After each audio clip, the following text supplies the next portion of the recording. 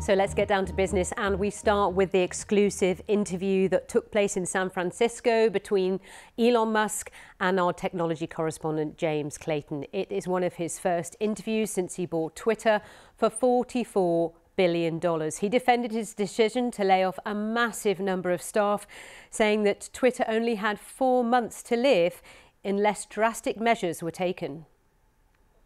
In rough numbers, revenue dropped from $4.5 billion to $3 billion, and expenses went from $4.5 billion to $6 billion, creating a $3 billion negative cash flow situation, and Twitter having $1 billion in the bank.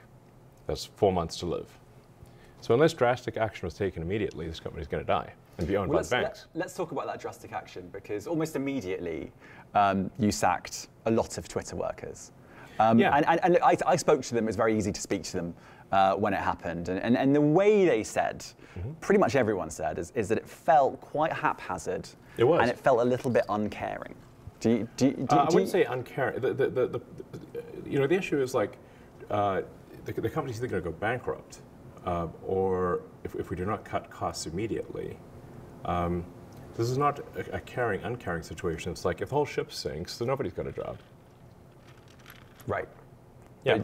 But a lot of people just lost their jobs like that, and they weren't. They didn't even know they'd lost their jobs off, and they were just frozen out of their accounts. What would you do?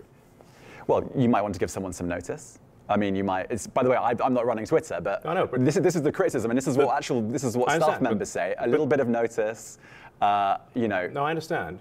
If you have 4 months to live, 120 days. In 120 days, you're dead. So what do you want to do? How much are you worth? I don't know.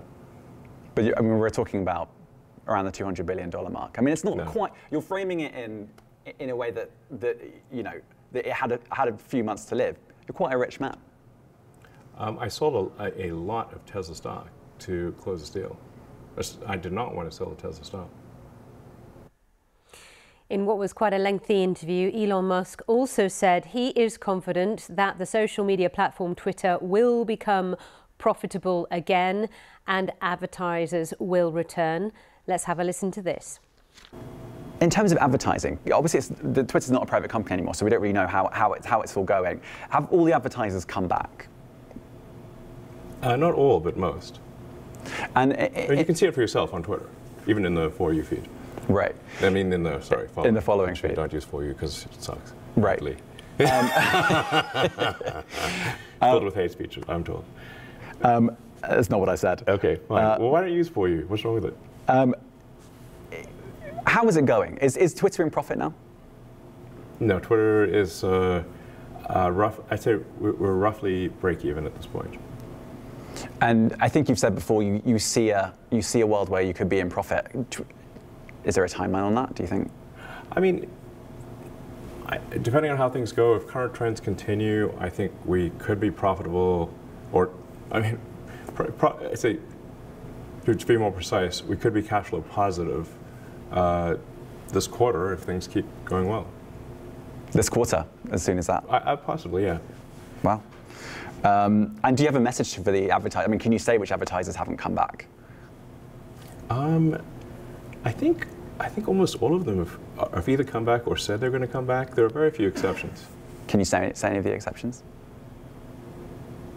I actually don't know of anyone who said definitively they're not coming back. They're all sort of trending towards coming back. But there are some that just haven't. Jumping in, the water's warm. It's great. That's your message to the advertisers who haven't come back. Yeah, I mean, look, you know, if Disney feels comfortable advertising, you know, children's movies, and Apple feels comfortable advertising iPhones, those are good indicators that Twitter is a good place to advertise. I want to talk about if you have any regrets. And you know, I think you were booed at a Dave Chappelle concert. I think your own lawyer said a little. Well, some say a little, some say a bit more. I think your own lawyer said you couldn't get a fair trial in San Francisco because there are lots of people that don't necessarily like you here. Yeah, but you know, I have to say I was wrong. He was wrong. I guess because I was acquitted by the San Francisco jury unanimously. So, yeah. But I guess. But look, do you have any regrets buying Twitter? I think it was something that needed to be done. I mean, you said earlier quite that difficult. You know, I'd say that the pain level of Twitter has been extremely high. This hasn't been some sort of party, so it's been really quite a stressful situation. You know, for the last several months, not an easy one. But apart from the pain, I mean, so it's been quite painful. But I think at the end of the day, it should have been done. I think were there many mistakes made along the way? Of course, you know, but you know, all's well that ends well, and so I feel like we're headed to a good place. You know, we're roughly break even. I think we're trending towards being cash flow positive very soon, like literally in a matter of months.